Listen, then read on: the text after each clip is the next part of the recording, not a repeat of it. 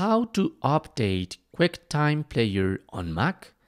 Hello and welcome to our channel Whizz. In this tutorial, I'm going to show you how to update Quicktime Player on Mac, so please watch till the end to properly understand the tutorial. So Quicktime Player is this app that it's gonna allow me to watch different videos and even begin a new movie recording, new audio recording, or new screen recording as I'm doing right now.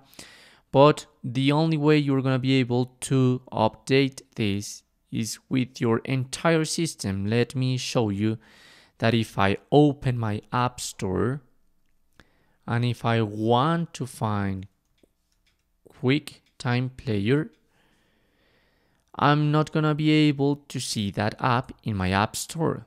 It's gonna recommend me different apps that are gonna make like the same function, but not that specifically. So what you have to do is go to your Apple menu and System Preferences. As you can see in Software and Update, I have an update to make.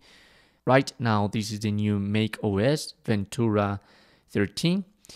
And if I go about this Mac, I'm still Mac OS Monterrey. So they are different. But if I update my software, I'm gonna get a new version of my QuickTime Player.